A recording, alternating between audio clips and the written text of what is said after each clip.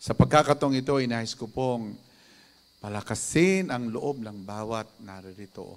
Lalo na ngayong medyo may habag at awa ang Diyos, pabuti-buti na ang ating sitwasyon, gaya na rin ng sinasabi ng mga eksperto na ang curve ay magpa-flatten by the end of September, hopefully, hanggang sa ang vaccine ay lumitaw. Ayon na rin sa kanila, at least, nawato pa rin nila ang kanilang mga pangako upang ang lahat ay maibalik na sa normal. Gustong-gusto na nating maging normal. Kakain ka nga sa labas, hindi ka pa rin masaya kasi para kayong dama.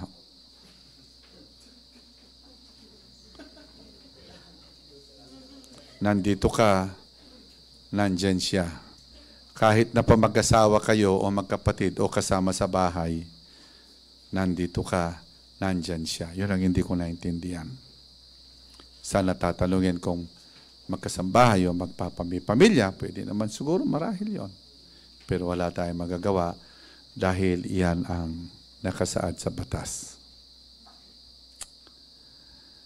Sa pagkakataong ito ay napapanahong ating tingnan kung ano yung mga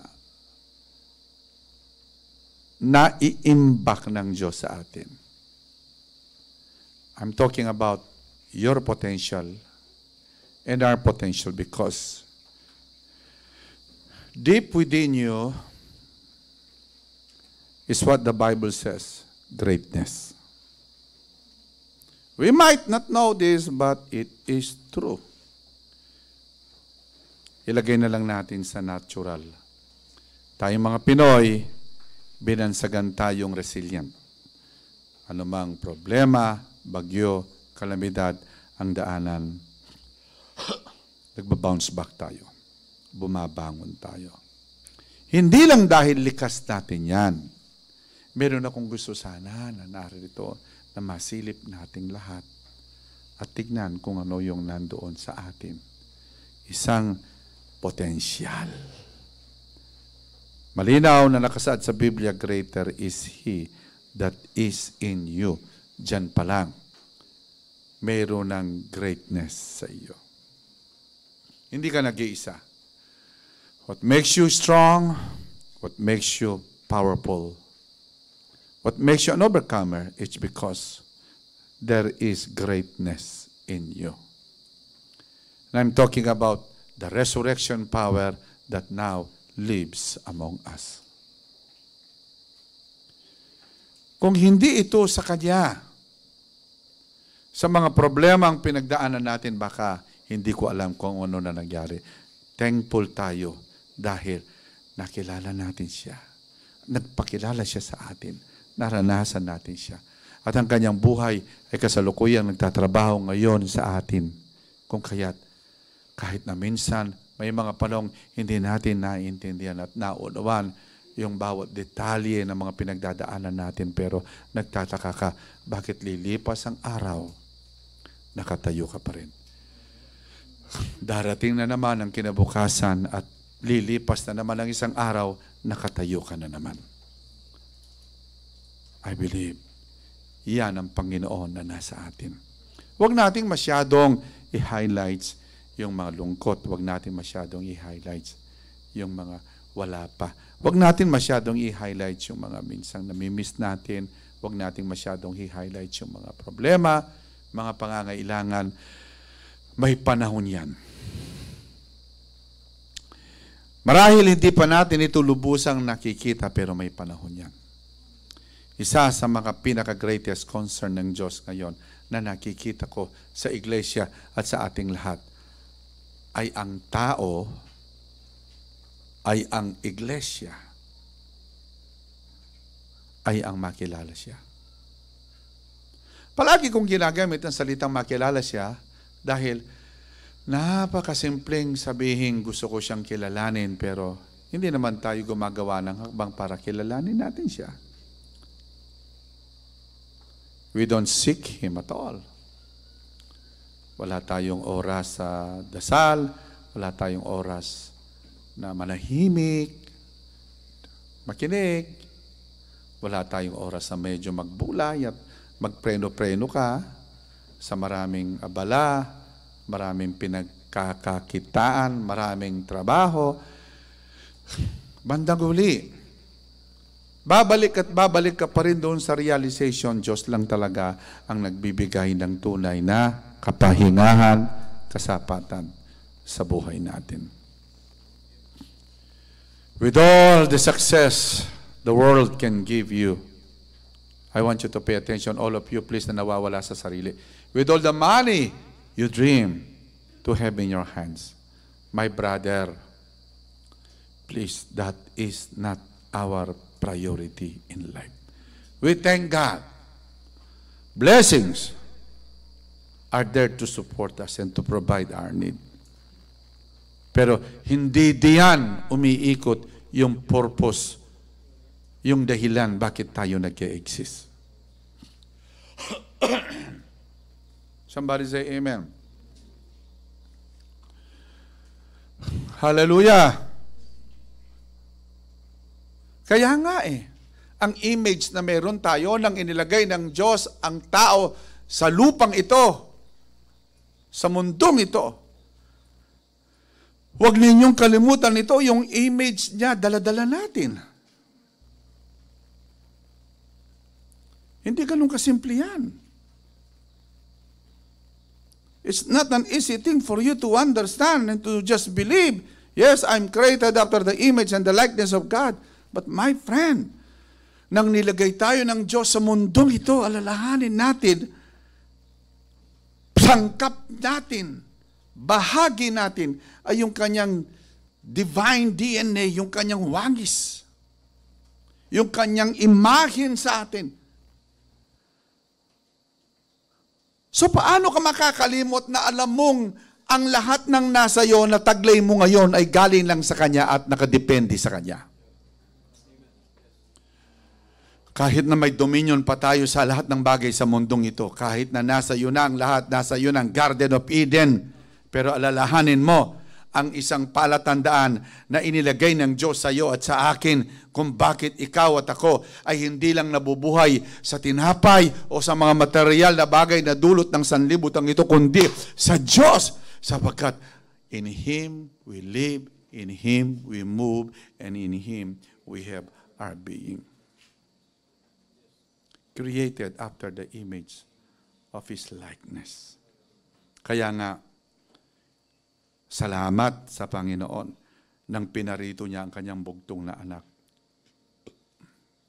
Hindi sa anyong tigre, hindi sa anyong elepante, hindi sa anyong tupa, hindi sa anyong kung ano pa bang animales, kundi nang pinarito niya ang kanyang bugtong na anak. Pakinggan mo ito, anyong tao siya.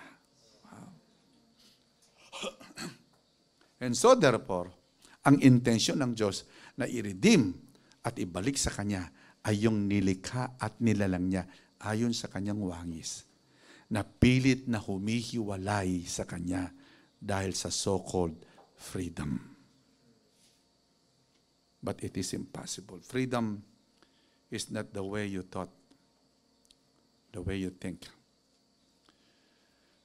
Kala kasi natin kapag pinag-uusapan freedom, basta yung gusto kong gawin, walang makakapagpigil, walang makakakontra sa akin, dito ko masaya, huwag mo kong pakialaman.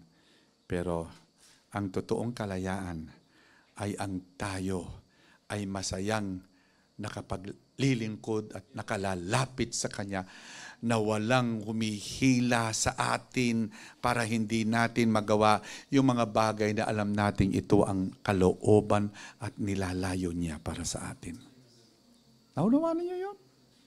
Sa bagay na yun ay dapat ninyong tingnan mabuti. Yan ang kalayaan.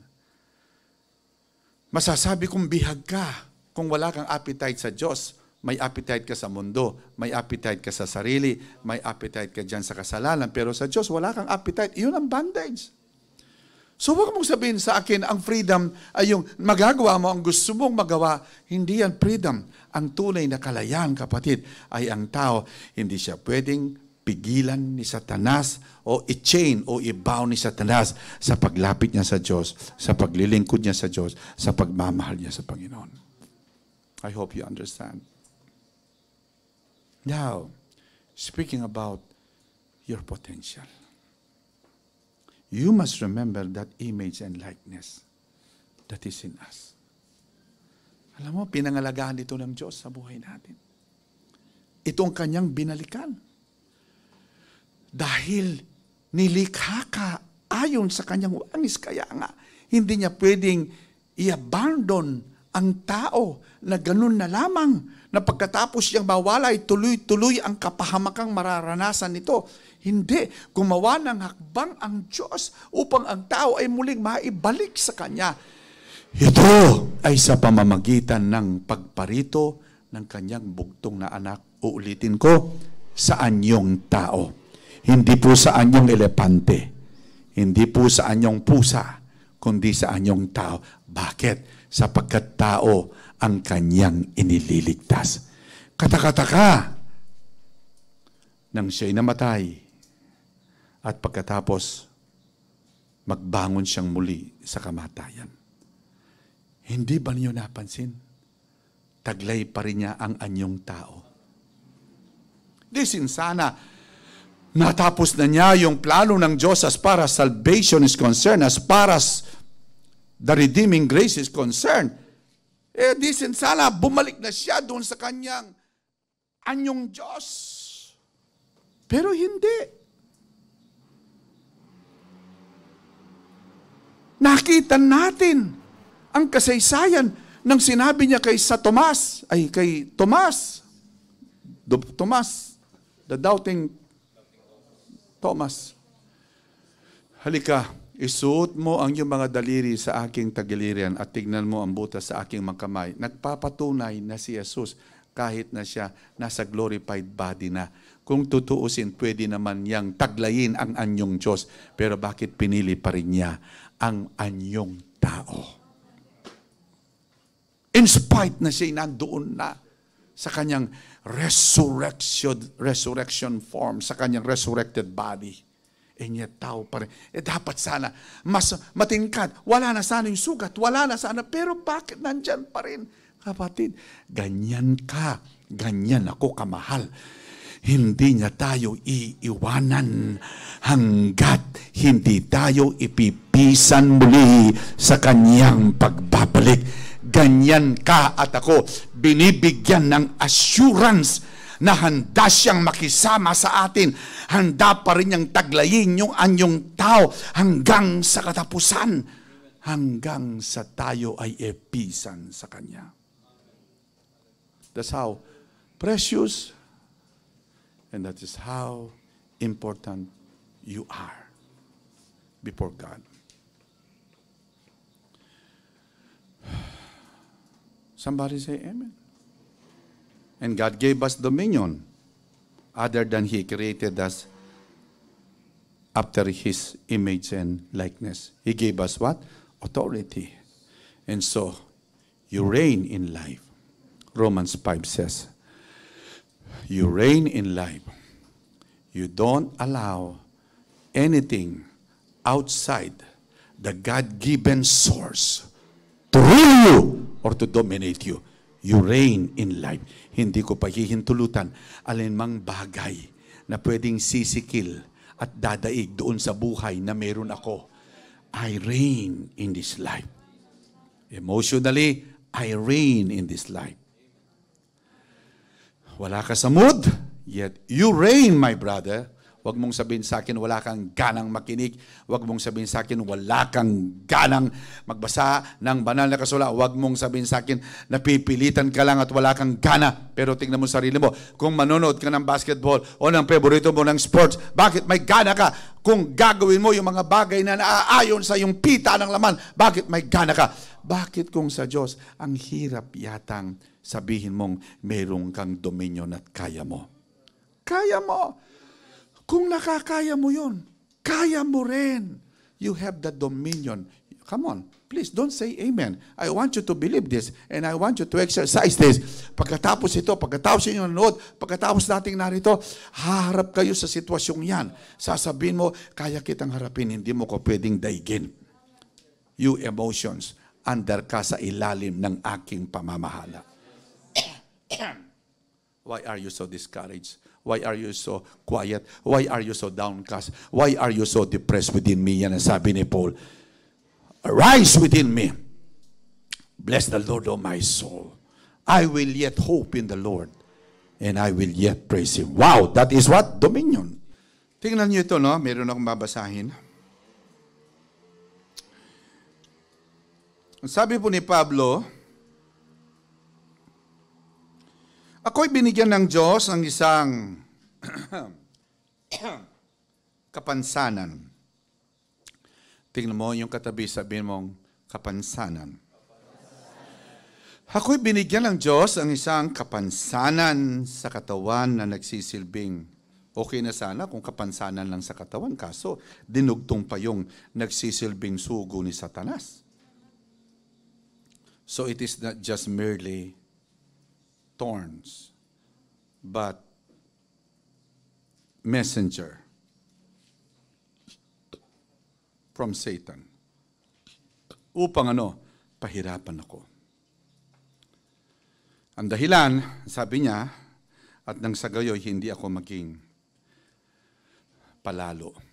Alam mo, hindi man tayo katulad ni Paul na maraming revelation, kapahayagang naranasan at nakilala ang Diyos ng malapitan, narinig si Kristo. Alam niyo, sasabihin ko ng tapat sa inyo, hindi na natin kinakailangan pang maranasan ni Pablo yung mga ganong malalalim na hiwaga para tayo bigyan ng thorn. Kahit sa kasalukuyang ito, may hiwaga kang naintindihan o nalaman. Marami kang revelation sa Diyos o wala. Kailangan pa rin natin ng tulong ng Diyos upang tayo patuloy na gawing mababa. Amen? Simple na lang. Minsan, Facebook lang, pero nagyayabang ka na, di ba? Sa media lang, nagyayabang ka na. Yan lang, ha? Yan pa lang, ha? Kahit hindi totoo yung mga pinopost mo, pero nagyayabang ka na. Di ba? Hello? Oh. Pinagnayayabang mong nasa Norway ka, pero wala ka naman nasa Norway, nandiyan ka lang sa Bamban. Pinagyayabang mong nasa Switzerland ka, pero kung saan ka lang. Photoshop, di ba? So ano ang purpose mo? Para sabihin mong, look, tingnan nyo, nariting ko. Kayo hindi pa nakarating dito. Siguro, I think, wala naman po akong against doon sa mga gusto nyo i-post dahil gusto nyo i-share yung saya ninyo at gusto nyo i-share yung victory ninyo. Gusto nyo i-share yung nararamdaman ninyo saya sa inyo, baka friends. Walang mali dyan. Uulitin ko, walang mali dyan. Ang mali lamang ay kung ginagawa mo yon para sabihin mong mas angat ako kaysa sa inyo. Ibang usapan na yon. Nasabi ko lamang po ito bilang isang halimbawa, hindi mo na kinakailangan pang maranasan ang mga naranasan ni Pablo, ang mga bagay na malalalim patungkol sa kapahayagan niya kay Kristo upang ikaw ibigyan ng thorn. Talagang dapat tayong bigyan ng thorn. Dahil likas sa tao ang mayabang. Iba nga lang klaseng thorn marahil. Sapagkat kung hindi tayo tutulungan ng Diyos, baka talaga tuluyan na tayong nangawala at nangalaglag. Dahil sa sobra na rin nating pagmamataas, pagiging makasarili, pagiging bilib sa sarili. Are you listening? Alam mo, sabi ni Pablo, 3 beses kong itong dinalangin at alisin. Ngunit ang sagot lang niya, ang pagpapala ko ay sapat sa lahat ng pangangailangan mo, lalong nahahayag ang aking kapangyarihan kung ikaw ay mahina. Narinig ninyo? Kaya bunggal akong pinagmamalaki ang aking mga kahinaan upang lalo akong madama ang kapangyarihan ni Kristo dahil kay Kristo. Walang halaga sa akin. Narinig ninyo? Walang halaga sa akin kung ako'y mahina. pahirapan, kutsain, usigin at magtiis sapagkat kung kailan ako lalong mahina at saka naman ako nagiging malakas. Tingnan ninyo, anong ibig kong sabihin dito? Nakikita ninyo yung greatest potential na meron tayo. Minsan, ang krisis pa, ang kahirapan pa, ang pagsubok pa, ang nagiging daan para lalabas yung grasya ng Diyos na nakatago sa atin. Minsan yan pa ang nagiging daan para lilitaw yung ating mga nakatagong potensyal. Tingnan mo si Jabez. Sumpa ang kanyang kapanganakan. Pero, wow, dahil sa kahirapan, nilabanan niya yon. Lumabas ang tunay na destiny ni Jabez. Nilabanan niya yon. Ang sabi niya, hindi ako ito. Hindi ako dito tinalaga ng Diyos. Hindi ang aking destiny ito. No way. So, wag ninyong i-embrace yan. Wag ninyong isakam yan. Kahit nakikita pa ninyo, kahit yan ang naririnig ninyo. Please, bumangon kayo at tumayo kayo at sabihin ninyo ang plano ng Diyos ang mangyayari sa akin. Ang mga pangarap niya sa buhay ko ang magaganap. And His plan for me is to bless me, give me success, and not to harm me. Tell somebody, not to harm me. Say amen. Not to harm me. You know, crisis will help us find solution and discover who you are.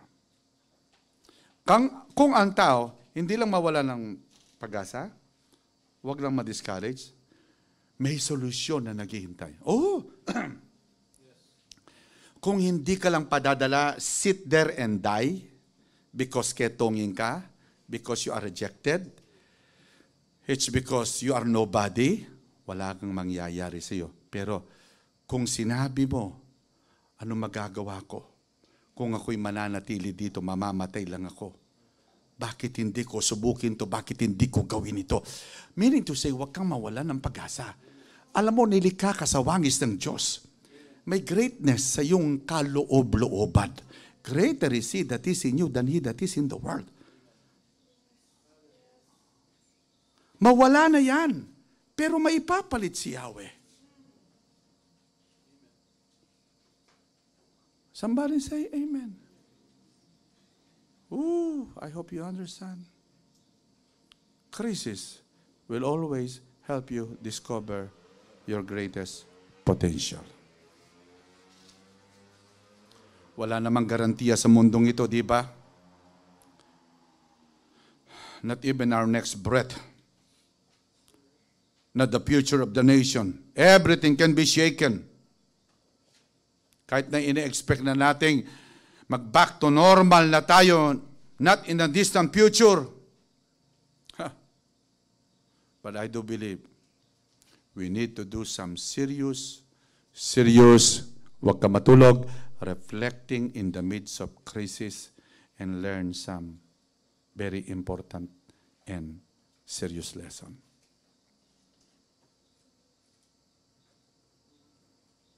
Hallelujah.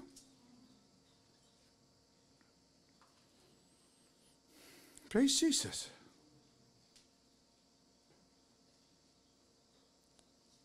Huwag mo nang i-blame yung sarili mo. Huwag mong i-blame ang pinanggalingan mong klaseng pamilya. Huwag mong i-blame ang biological parents mo. Huwag mong i-blame ang environment mo. Walang kasalanan yan. Minsan nga, nang nakita ng mga alagad, yung lalaking ipinanganak na bulag. Tinanong nila si Jesus, Rabbi, sinong may kasalanan? Nanay niya? Magulang niya? Sino, Lord? Bakit siya naging bulag? Anong sabi ni Jesus? Huwag ninyong pagdebatihan kung sinong may kasalanan. Ang importante, narito ako upang ihayag ang kalwalhati ng Diyos. Iyan ang point ko dito. Huwag mo nang tingnan ang background mo. Huwag mo nang tingnan ang pinanggalingan mo. Huwag mo nang i-blame sa kanino man. But to reveal what? The glory of God. Yan ang sabi ni Jesus, to reveal the glory. That's the purpose. There's some potential in you that you do not know. Don't feel weak. Don't accept being weak. You're not nobody. You're beloved, you're accepted, you're special, you're peculiar. Come on, I hope you understand that. No? Yan ang ginawa kasi ng tao sa atin sa mundong ito. No? Yan. Oh. Pag meron ka nakitang maganda sa TV, sana ganun ako, nagkaka-comparison. Kaya, tingnan niyo yung mga maninikin sa mall. Hindi naman sila naglalagay ng maniking na butad o pangit ang katawan. Pag naglagay ng manikin dyan at imo-model yung damit, talagang mahihikayat ka na bumili dahil parang na-imagine mo ang sarili mo na kapag binili mo yung damit na yan, ikaw yon. Pero nung pag-uwi mo, sinukat mo yung damit at sinuot mo, bakit ang pangit nang umarap ka sa salamin? Kasi bakit? Meron ka kasing nakabuong spirit of what? Comparison I wish maging katulad ko yan. No? Di ba? O yan yung problema sa mundong ito, di ba? Pero kailangan nating mahalin itong bigay ng Diyos sa atin.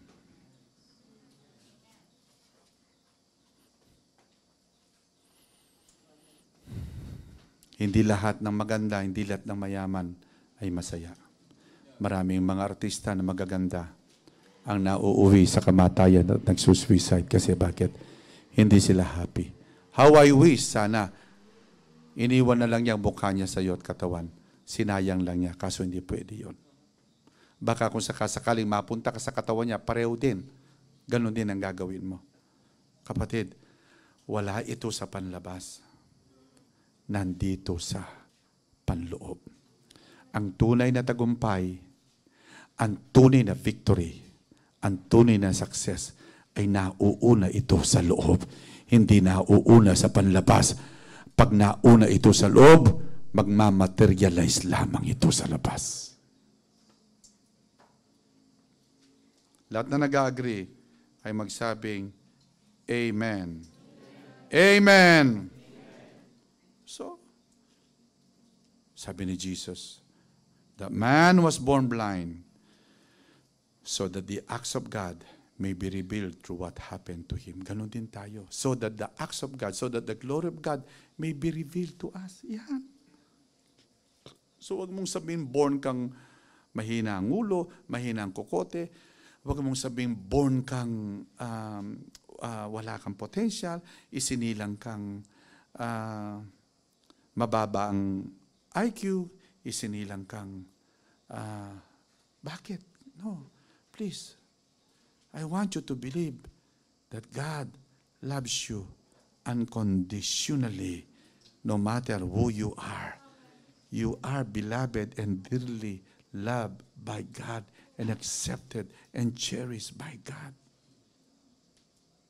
Somebody say amen? Oh. Every day, enjoy the day. Lipas na itong gabing ito, pasalamat na lang tayo sa ginawa niya sa bumaghapon, and then tomorrow is a gift. Another gift. So you must enjoy the gift. Give high five to someone. You greet them. You bless them. You hug them. Be happy. Don't be war prick. No? Don't manipulate people. Because manipulating people will only lead you into bondage. The better to love them. Set them free. Somebody say amen. Kung sa araw-araw, no, yung pagising natin sa umaga, kay ganda, di ba? Kay ganda ng mukha na ginawa niya. Ngayon lang nakita ang kagandahan mo. Salamat sa Diyos. At ako'y binago. Binago pala ako. Kaya pala gumanda ang paningin ko sa iyo dahil hindi sa iyo, kundi ako pala ang binago ng Diyos. O kung ganun na, sa araw-araw, di ba? Saya sana naman Kristiyano. Every day, wag mong i-worry yung bukas. Wag mong i-worry yung bukas. Makanano ko bukas. Ay, tutuwa na ako, tumatanda na ako. Paano yung mga anak ko? Ano, wag mo, yung ngayon, enjoy today. Enjoy, now, enjoy. Let tomorrow take care of itself. Let tomorrow worry of itself. No, you must learn to enjoy today. Today is God's present for you.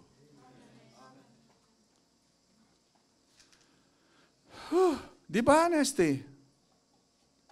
Oh, you're the most happiest man that I ever seen every time I see your face.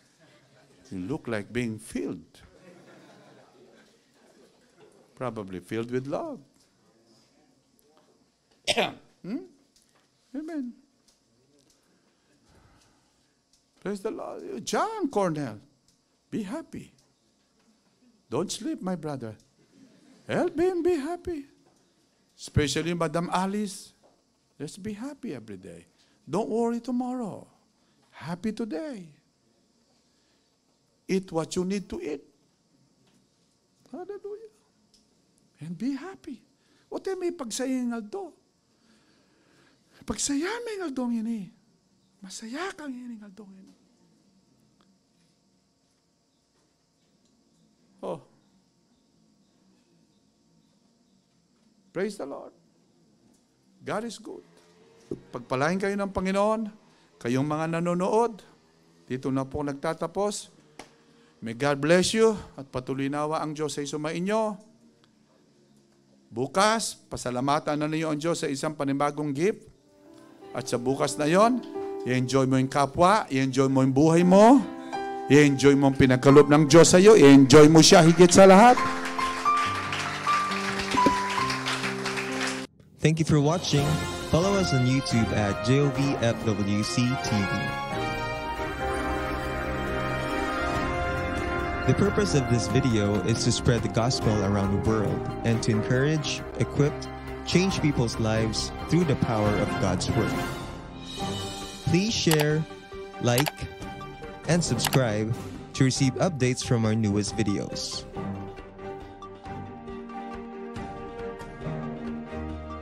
God bless. Maranatha.